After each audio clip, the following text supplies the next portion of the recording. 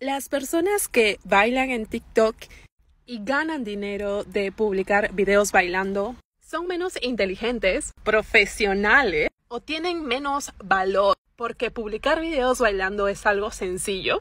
Esta es la humilde opinión de una persona que es orgullosamente latinoamericana, cuyos padres son del rico norte del Perú y por tanto en muchas fiestas ha sentido la emoción de bailar. Pero quien tiene dos pies izquierdos y quien ha tenido la oportunidad de culminar su carrera profesional. Ok, les cuento que he visto muchos videos de varias personas en distintos rubros en donde desmerecen el trabajo de una persona que se dedica a redes sociales haciendo bailes. Les voy a ser sincera, me parece que esta comparativa es casi igual a la que hacían los padres de nuestros padres con respecto a la profesión de actuación. O incluso cuando hacían ese menosprecio para las personas que querían dedicarse a la psicología o al marketing.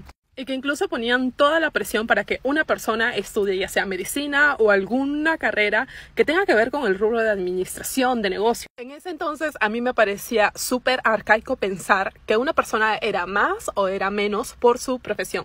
Porque en ese entonces ponían la valía de una persona en cuanto ganaba.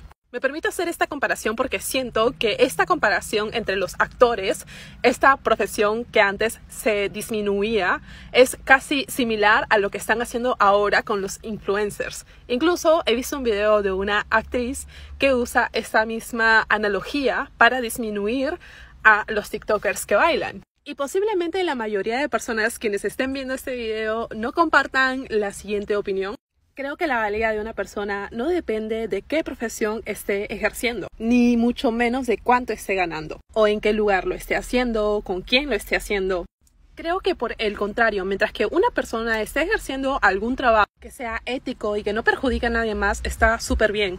Cada trabajo tiene su dificultad. Y porque una persona esté realizando un trabajo que no tiene nada que ver con tu sacrificio o tu rubro, la vuelve menos persona que tú. Entonces, mi opinión es que dejemos de criticar a las demás personas por las funciones que realizan y que por el contrario, hagamos algo productivo como por ejemplo compartir conocimiento, que eso a la larga como sociedad sí nos vale. Me gustaría saber de todas maneras, ¿ustedes qué opinan? Déjenmelo en los comentarios y así posiblemente haga una parte 2.